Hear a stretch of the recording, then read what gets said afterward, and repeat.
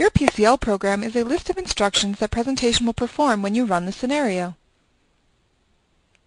Like any programming language, PCL utilizes variables, which are structures that either contain numerical data or refer to objects. Variables are accessed using names that you give them. When you give an object a name in SDL, a PCL variable with that name is automatically created for you, which refers to that object. You will use those variables to manipulate or use those objects. The most useful type of PCL statement is called a method call. A method call is used to perform some action which utilizes an object. To make a method call, first type a variable name. For example, I created a picture object in SDL with name pic1. After the variable name, type a period. The editor will display a list of actions that can be taken using that object.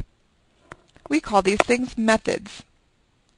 The reference page in the presentation documentation for each type of object contains a list of all these methods. Many methods have direct relationships to the object properties discussed in Part 1 of this tutorial. Any related methods are linked from each property description. Once again, please note that when starting out, it is important to also read the sections in the main documentation describing that object type. I will use the present method, which will display the graphics contained in this picture on the screen.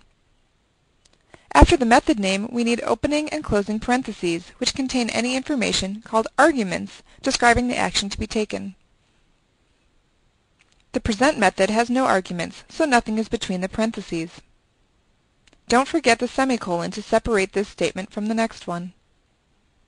As another method call example, we can change the text contained in our text object.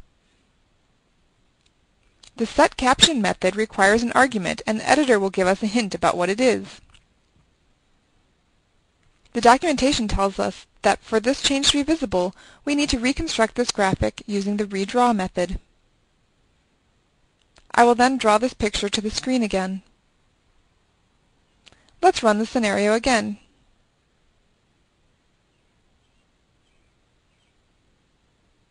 This time the scenario displayed something, but it went by pretty fast. This is because after the first graphic we immediately displayed another one. The word hello was on the screen for a single vertical refresh of the monitor. The word world was also on the screen for a single vertical refresh before the scenario ended. In order to control the stimulus timing, I will use one of presentation's most basic features called a trial. Trial objects contain stimulus sequences and can automatically handle their presentation with prescribed timing and other behavior. For example, you might leave each visual stimulus on the screen for 2 seconds, or you might leave them there until a certain button press, etc. Please see the trial section of the documentation for complete details and the trial reference page for property and SDL information. For now, don't worry too much about the specific format or parameters. The trial description in SDL begins with trial parameter definitions. I will make this trial last for 1 second. After parameter definitions comes a list of what we call stimulus events. A stimulus event uses a stimulus object along with parameters that describe a particular presentation of that stimulus. I will present our picture, pic1. I'll present it as soon as the trial starts by requesting a trial time of 0. Another common stimulus event parameter is code, whose definition will cause presentation to log event information for that stimulus presentation. The code value is used to identify that stimulus presentation in the event data. I will name the stimulus event and also name the trial. Now in my PCL program, instead of using the picture's present method, I will use the trial's present method. The trial present method will tell presentation to perform the stimulus sequence contained in the trial.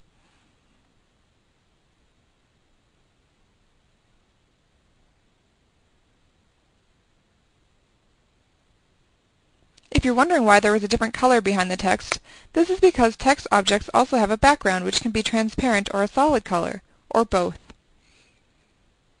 If we look at the text reference page, we see that the default value of the background color property, which we didn't define, is the value of the default background color header parameter. The default value of that parameter, which we also didn't define, is solid black.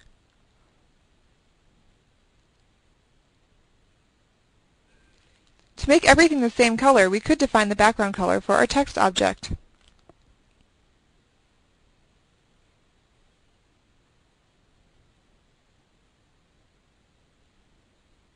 We could also use the default background color header parameter, which also affects picture objects.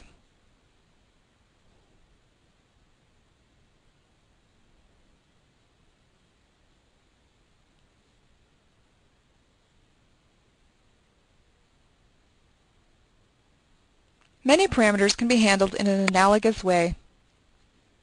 To view the logging of our stimuli, we can display the Analyzer window.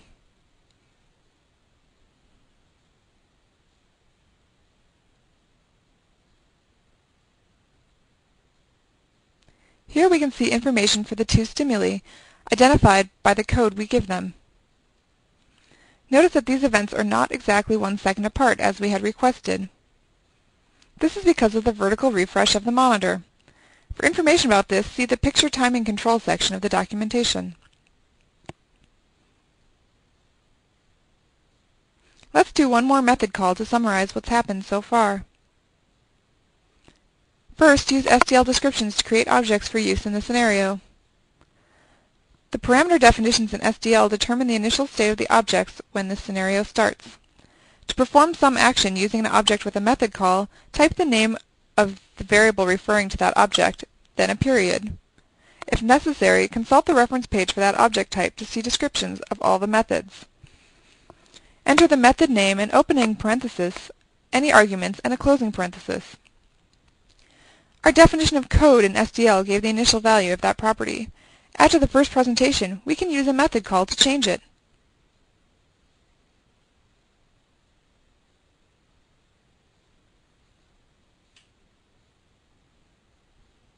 We can see the effect of this in the event data.